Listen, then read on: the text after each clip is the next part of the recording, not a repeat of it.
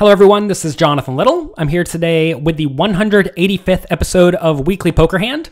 Today we are on the Stone Bubble in the $10,000 buy-in six-handed World Series of Poker events. So we are probably going to get in the money unless we screw something up. We're playing 2,500, 5,000 with a 500 ante. We are playing 400,000 deep effective, so about 80 big blinds, which is probably a very healthy stack. I see a stack at the table with only 40,000, so we are in great shape. That said, the goal is not to get in the money. I think a lot of people play poker tournaments thinking, okay, I just really want to get in the money. But getting in the money, especially when in the money is $15,000 over a $10,000 buy-in, you're only winning $5,000, which, $5,000 is a lot of money, but it's not actually a lot of buy-ins. It's 0.5 buy-ins. And if your goal in the tournament is to win 0.5 buy-ins, you're not doing it right. Your goal needs to be to win the tournament. Or, I don't really have a goal. The goal is to go there and play my absolute best. That's the goal. And whatever result you get, you should be able to live with. Anyway, here we are. I'm not thinking, I really want to get into the money or I really want to push the bubble around or anything like that. I'm just trying to play good poker. All right, so here the cutoff, who I do not know, raises to 12,000 out of his 400,000 stack. I'm in the big blind with ace of spades, 9 of clubs. And I do think I need to defend this hand. I'm never really a big fan of defending a big card and a little card from out of position, offsuit variety. Like king 4 offsuit, I'd probably just fold that on the bubble given our opponent really doesn't need to be opening too wide in the spot given the big stack is in the big blind. So maybe that makes him tighten up a bit or maybe just doesn't care. It's tough to know. It's always tough to know about what your opponents have going on. And so, you use whatever little cues you can to try to figure it out. Like if this guy is new to the table and he's raised 3 out of the first 8 hands, well, he's probably playing too aggressively. If he's wearing a business suit and has folded the first 3 hands, maybe he's a little bit tight. You don't know for sure, but it's all we have to go off of. So anyway, I'm going to call this ace-9 offsuit. I don't think we need to 3-bet it. We could 3-bet it. I don't think it'd be insane, but sure, let's just call and see a flop. It comes king 8-6, 2 clubs. I have the 9 of clubs. I check, and I'm just going to check fold here, but it checks behind, which is great. Turns an ace. Hello. So now we have the best hand a lot. However, if you think about the range that my opponent should check behind, that's going to be a lot of hands like ace-queen, ace-jack, and ace-10, right? An 8 will very often bet the flop. A king will very often bet the flop. Maybe a 6 doesn't, but if he has a 6, it's either 7-6 or 6-5, or it is ace-6, which is 2 pair. Same thing if he has an 8, usually it's going to be reasonable 8 or ace-8 if he does decide to check those. So the ace is actually pretty decent for my opponent. And not so decent for me in general. Obviously, it significantly improved my specific hand, but more often than not, this is going to be way better for my opponent. Someone in the comment section of this hand actually asked me, why didn't you bet the turn? Seems like a great hand. But yeah, my exact hand is pretty good, but my range should not be so good here. I mean, I obviously could have the aces, but my opponent has the better aces. So given he has the better aces, I should be checking. So I do check, and I'm just going to check call if he bets the turn. Pretty easy check call. Does go check, check, though. All right. Now on the river, it's a king.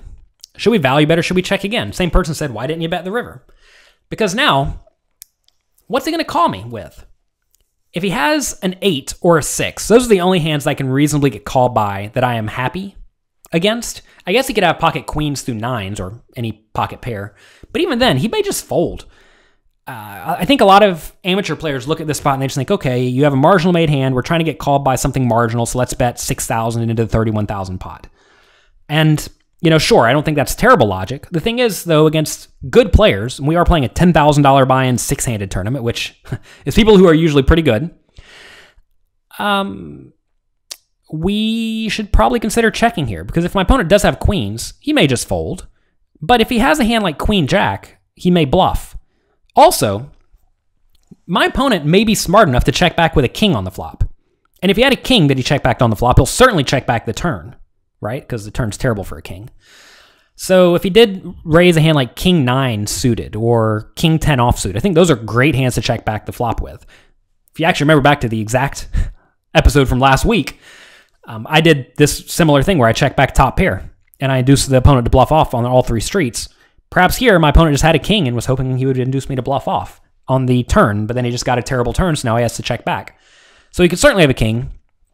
I definitely think there is some value to be had here, but not a lot. If I do bet the river and I get raised, I'm going to hate the spot. I guess I'm supposed to fold. I sure hate bet folding against good players, mainly because I know good players are capable of bluffing, and if they get the vibe that my 6,000 or 12,000 bet on the river is particularly marginal, they just may pounce on it with a wide range, and then you start leveling yourself, right? If you think your opponent's going to be bluffing you a lot, well, now I'm supposed to bet 12,000 and then call off a 50,000 raise with my ace-9, and who knows if that's right. You have to be very aware of what you're inducing from, well, any player. A little bit less so good players, actually, because a lot of good players just try to stick to game theory optimal strategies against other good players. But some players, if they sense weakness, they'll just pounce. They'll just do it. So if you induce your opponent to bluff you, you have to be willing to bet and then call it off, which clearly that's... Imagine if I knew I could bet 6,000 and make my opponent raise to 50,000 every time with all of his bluffs, then sure, that play is great. But I don't know that. It's hard to know that kind of thing. Realize you don't really know what your opponents are thinking very often. Unless you play with them all the time, and this hand's from a poker tournament, so we're not playing with people we play with all the time. So anyway, I decided to check, and this is a really easy check call. We've clearly induced bluffs by checking 3 times. My hand is great, and we're just going to check call. And if we lose, we lose. That's fine. But probably we're going to win. So I do check. My opponent bets 15,000. We have the easiest call in the world, and sure enough, he has king 4 suited. You don't really expect to see king 4, but he does have a king, and I think that we both played our hands well. I think a lot of amateur players can't get their mind around the fact that my opponent checked behind on the flop, and they can't get their mind around the fact that I checked the turn and the river. But I think all of these plays were just good. Both of us have marginal made hands, at least until the river, and we should play our hands accordingly. So it's a fun spot. I think it illustrates this good play by both players. My opponent's open was maybe a little bit too loose, but beyond that, I think it's just a very solid hand. So that's going to be it for this episode of Weekly Poker Hand. Again, I want to thank you all for being here. Thank you for sticking with me and watching this podcast or listening to this podcast. I appreciate it. And if you enjoy it, tell your friends, because, share the wealth, share the knowledge, and help out other people. I started making this podcast because my students wanted more free content from me. So I'm trying to give it away. You guys give it away too. Thank you very much. Have a great week, and I will talk to you next time.